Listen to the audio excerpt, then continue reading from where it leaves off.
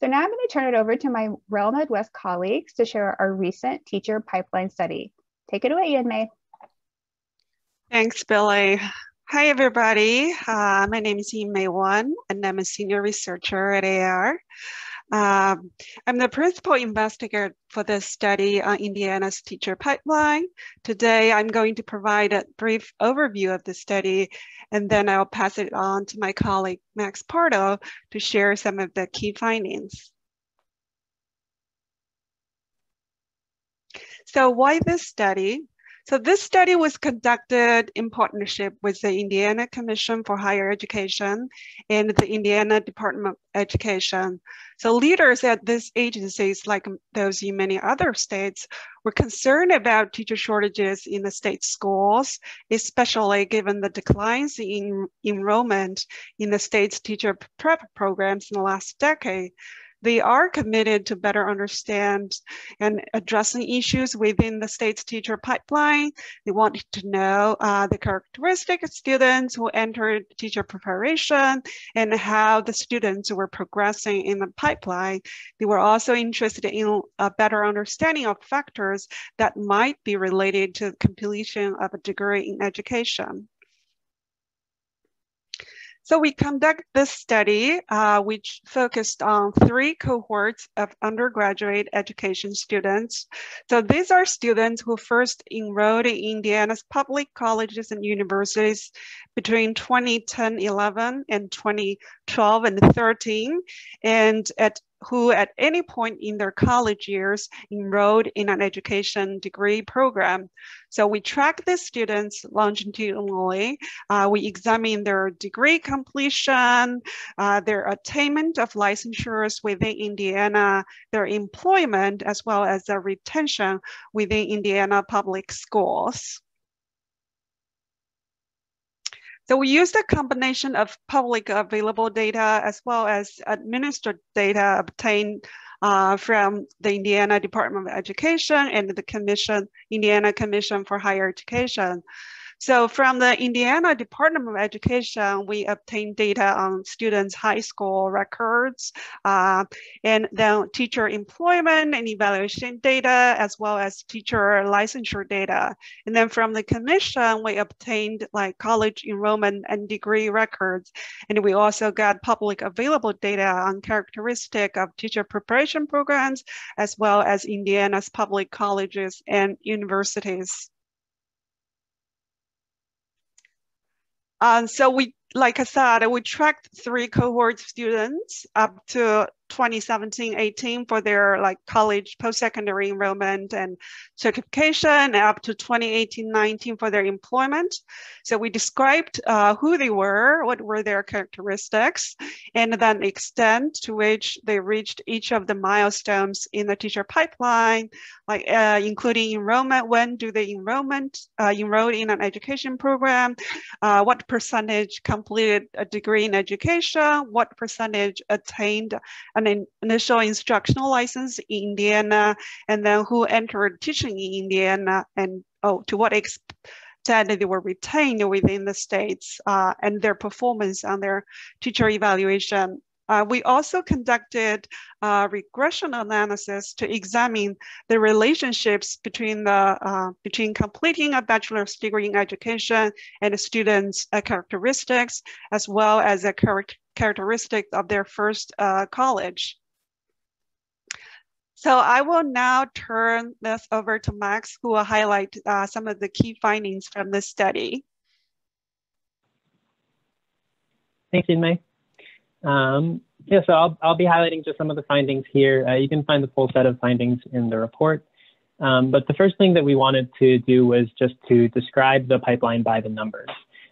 So we looked at each major milestone, as May mentioned, starting with undergraduate students entering an education program, moving on to earning a bachelor's degree in education, earning an instructional license, and then entering the classroom in an Indiana public school, and then remaining teaching for a second year. So each bar here shows the number of students with arrows showing the percent who complete the next milestone and shaded regions showing attrition from the previous milestone. So we can see in those first 2 bars that around 11,000 students pursued a bachelor's degree in education between the 2010-11 and 2012-13 school years, and that 41% or about 4,500 of those students earned a bachelor's degree in education by 2017-18. We also see that of that initial pool of a little over 11,000 students, only about 1,700 actually entered teaching in an Indiana public school. So we also, as Yinmei mentioned, described the group of students at each milestone in order to see how its composition changed over time. And we found that diversity decreased in later stages of the teacher pipeline. So for example, 12.1% of the students who entered an undergraduate education program identified as a racial or ethnic minority, but only 6.3% of those who completed an education program and earned an instructional license did the same. You can see the same pattern here in relationship to eligibility for the National School Lunch Program, which we use as an indicator of a student's economic background.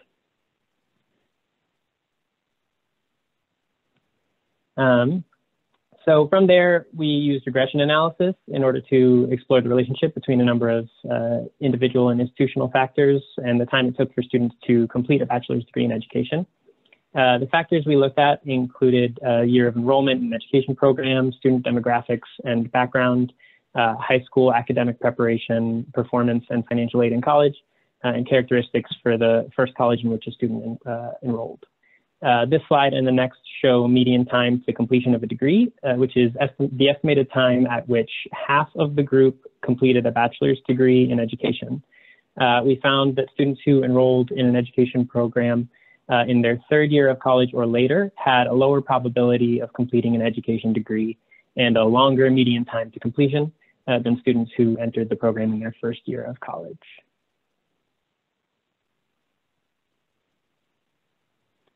So similarly, we found that students who started at a 2-year college and then transferred to a 4-year college had a higher probability of completing a bachelor's degree in education and a shorter median time to completion than students who started at a 4-year college.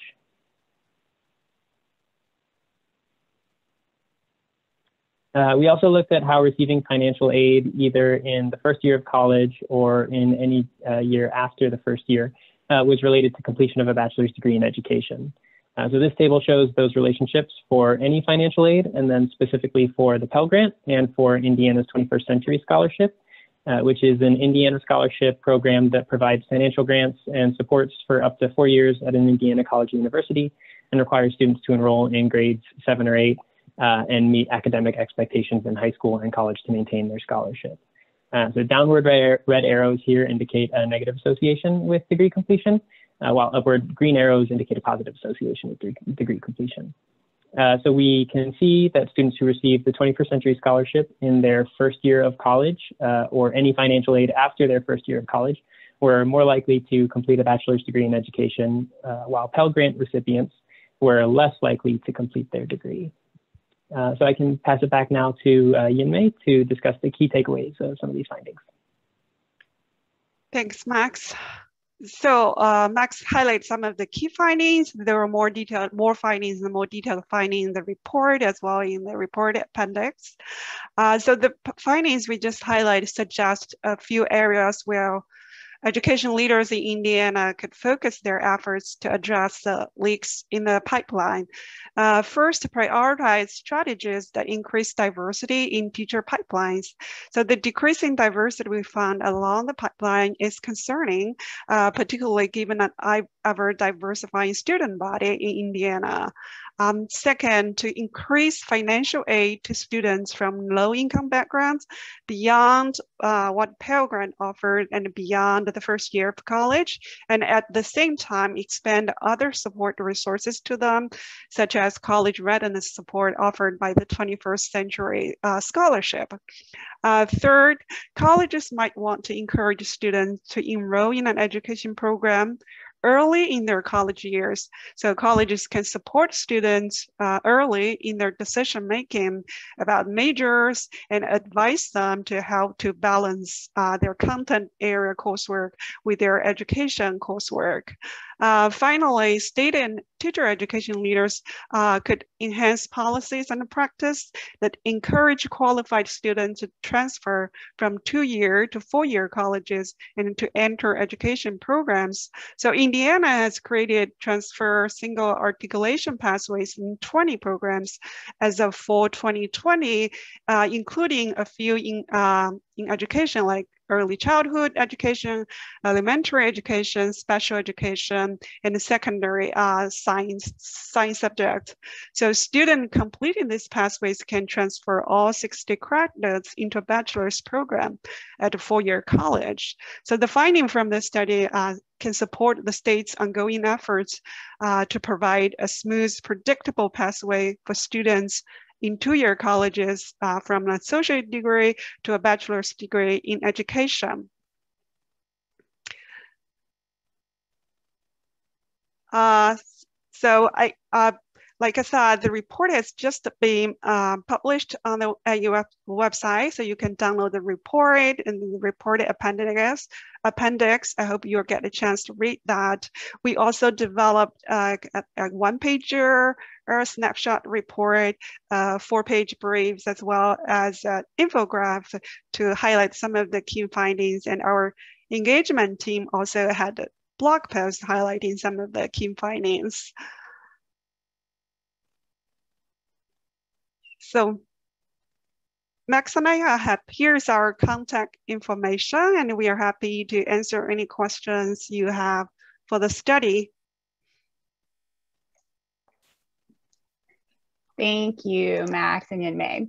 So we're going to pause and see if anyone has questions for our research team. And I've been monitoring the chat box, so I know there's quite a few that have come in. So let me just ask a few here. Okay. So there was a question that came in that asked if for the sort of the pipeline, as you guys showed it, if you have the statistics for how many white students progress through the pipeline, or maybe rephrasing, do we know the percentage of white students that stayed in comparison? We didn't like describe the percentage by subgroups, but in our regression analysis, we do conduct analysis analyzing whether students of different subgroups have different probability of completing degree. So we found that white students had the shortest time to, or the highest probability of completing the degree, but that's not statistically significantly different from Black or Hispanic students. But we do find that students from other groups, other race and ethnicities, like other than Black, Hispanic, and white, do take longer and to complete the degree and have a lower probability of completing the degree. Thank you. Is there any way to tell how many students started teaching in the state that is outside of Indiana? Unfortunately, no for this, largely due to like data limitations. We simply don't have data outside of like Indiana. Excellent. All right, for the low income variable, did you use free and reduced lunch price from K-12, even if students enrolled after their first year of college? The percentage, the eligibility for free reduced price lunch refers to their status while in high school. And after enrollment, we use the Pell Grant, whether students is a Pell Grant recipient or not. Excellent, thank you. Did part of the study include asking non-white educators why they did stay in the profession, or is that beyond the scope? We didn't. That's a type of follow-up study that we are hoping that this study will provide to like other investigators to look at. Excellent. Did you see any difference in the pipeline for different certification areas? We don't examine that, the differences by subject areas.